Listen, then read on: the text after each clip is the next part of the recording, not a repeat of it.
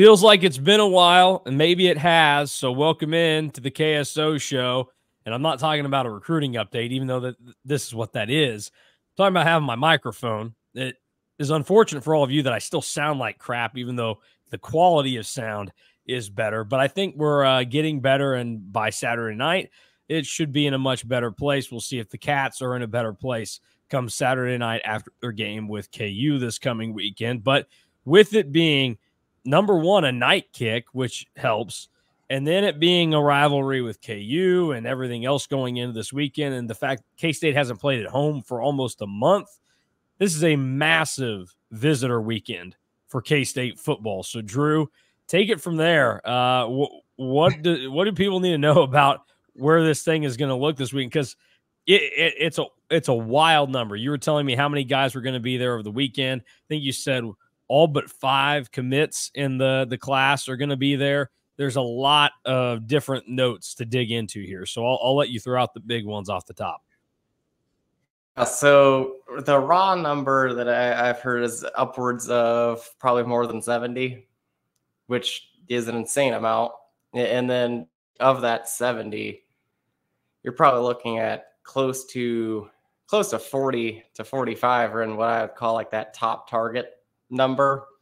I think that there's, if I'm doing the math correctly here, and that is a wild assumption, that there's probably around like 36, 37 players that are coming that have K-State offers. 15 now of the 14 of the 18 commitments for K-State, or 15 of the 18 2025 commits now, all coming to campus, all for this game. 3 official visitors, 1 uncommitted official visitor, 2 commits. The other raw number would be, I think there's 4 in the top 7 in the On3 industry ranking in the 2026 class from the state of Kansas. And just, it is one of the biggest and most talented weekends that K-State has had recruiting wise in a long time. Like probably the biggest one that I can remember covering at K-State. And you look at it too, and we talked about this last week on our recruiting update. One of the main headliners is Lincoln Cure coming back and being in Manhattan again. And that's still the only visit that he has scheduled, and it's happening. And he will be in Manhattan again, and I think that's a big deal. Yeah, absolutely a big deal, because I know that the Oregon stuff is out there. It's on the horizon. Everybody's going to kind of got to keep it in the back of their head. But you do think about this is something that is tangible. It is in front of you. He will be there. And even after this weekend, there's still a week in between, right, when the prospective Oregon visit could happen. So there's a lot that could be done. And we know that, because it's been done to K-State before, and K-State can do it to others, that you can make this visit be something that shuts down even the thought of making another trip out to Eugene. So that'll be something to kind of keep in mind and watch moving forward. We'll take a pause on that and get to some of the others real quick. But if you're looking for quality long-term care for a loved one, you can check out the Nickel Home. The Nickel Home is a nonprofit community-owned skilled nursing facility in Glasgow, Kansas, with a focus on creating the most individualized care for each of our elders. We offer many unique ways to care and entertain your loved ones and make them feel right at home in rural Kansas. Our facility features many common spaces for our 32 residents to use, both inside and out. Space is enhanced through over $750,000 in self-funded renovations over the past 6 years. A ratio of 8 patients to 1 nursing aide helps us ensure your family feels just like our family, and ensures we have plenty of time to provide quality, individualistic care for all those in our community.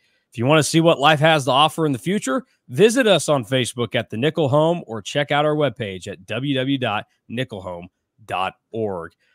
Self-funded right there. That sounds like a K-State stadium project, not a KU stadium project. Sorry. This, if you're here, I'll leave that to Fitz. You guys can go over and listen to Fitz on that. He's much more up to speed on that than I am. But it felt like low-hanging fruit there to make a Jayhawk joke during this week. That was low hanging fruit. I enjoyed it. It was a good one. All right, so Lincoln Cure is obviously the headliner, everything that goes into that. But out of some of the other commits in the class and other notables that people should be aware of, where should the eyes go on that? So the first eyes, I think you go to another committed prospect and a guy that was out there and at one point looked like he could be. I wouldn't even say like a potential flip, but somebody that you probably needed to keep an eye on was RJ Collins.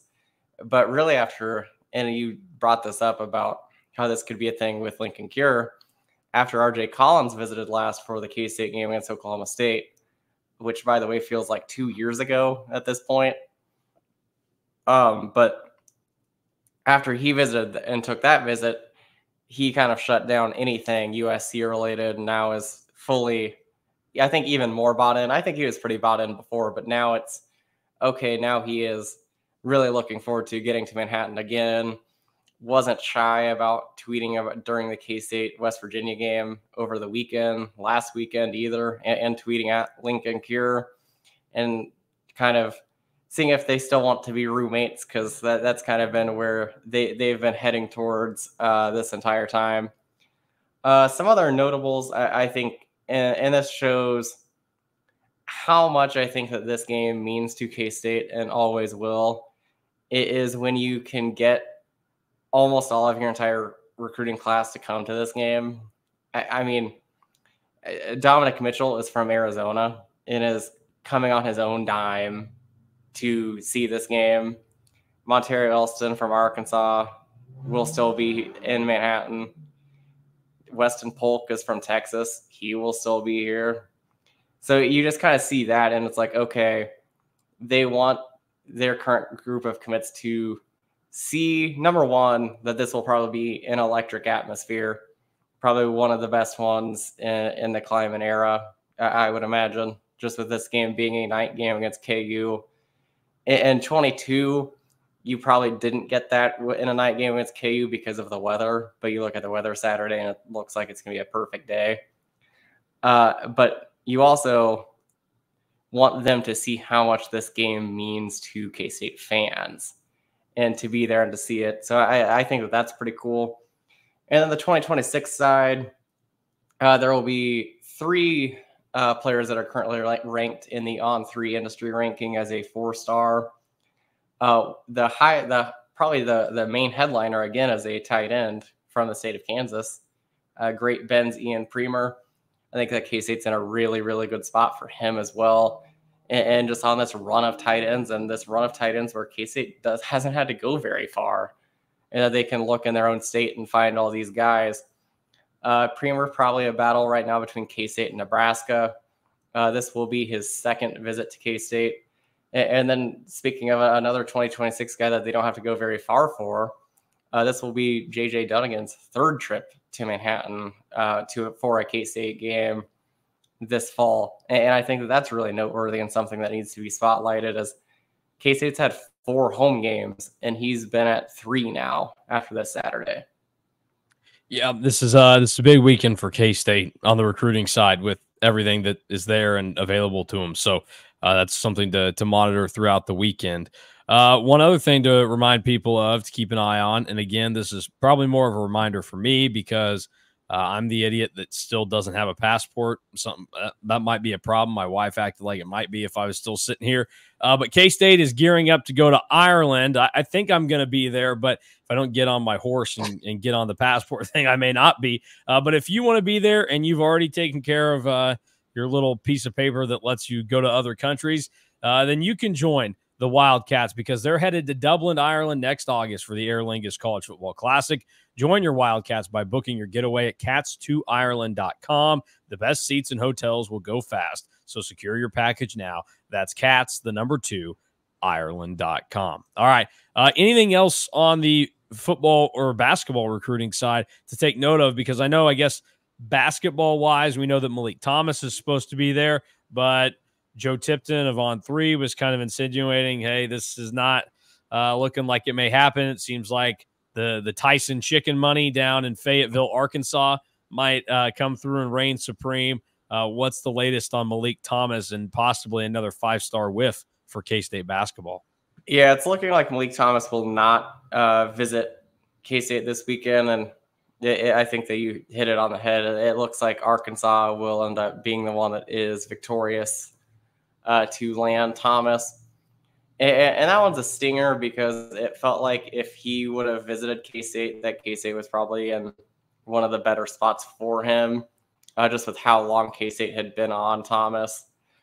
So it kind of stings, and that's now, okay, you missed on Cam Ward. You're probably going to miss on Darren Peterson, and now you've missed on Malik Thomas. Now it's, can you recover and find some pieces?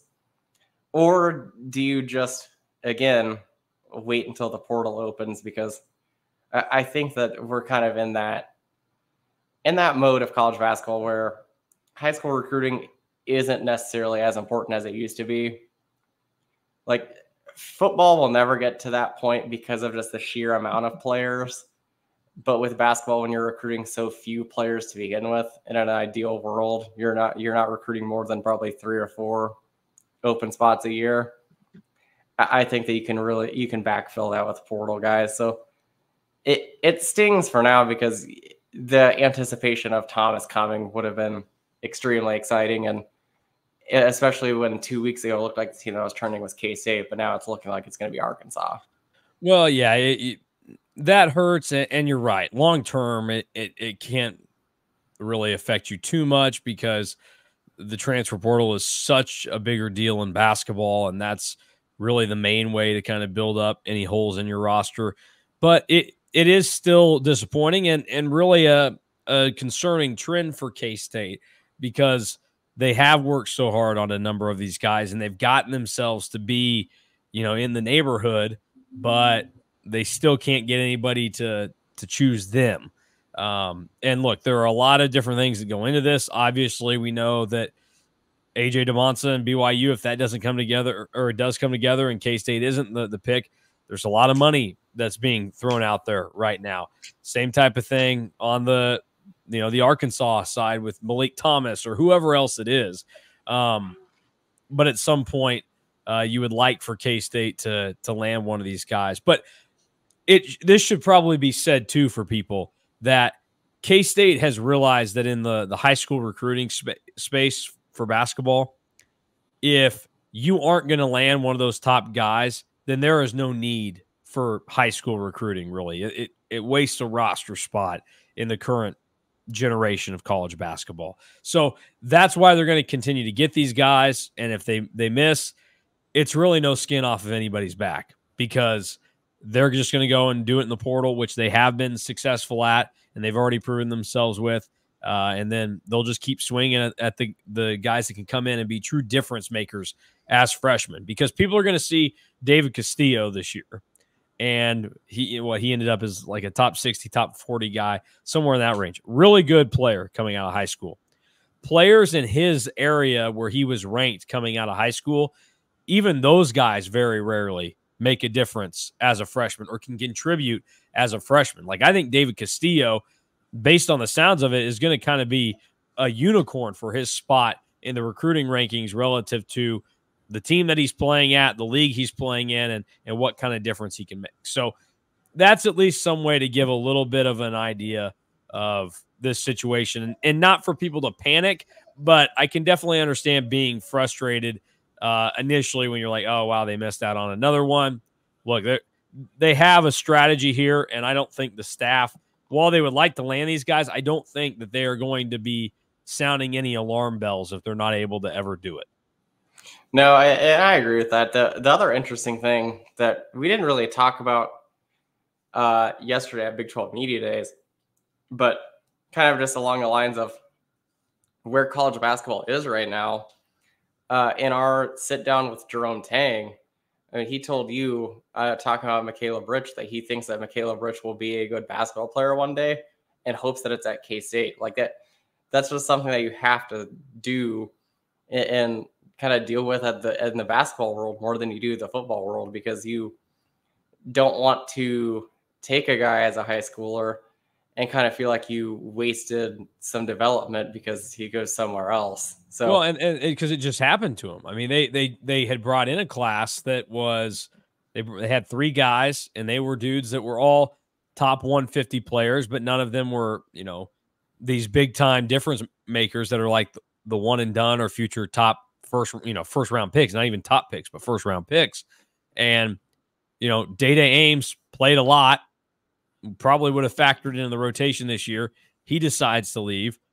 RJ Jones had clear and obvious flaws in his game, but things to also like to think, hey, if you hang around, like, you'd be a nice piece.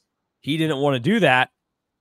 Caleb Rich deserves a lot of credit, I think, for sticking around, because, like, profiling these guys, you would have thought that he would have been the first guy to leave because there was a less clear path to the floor. So, yeah.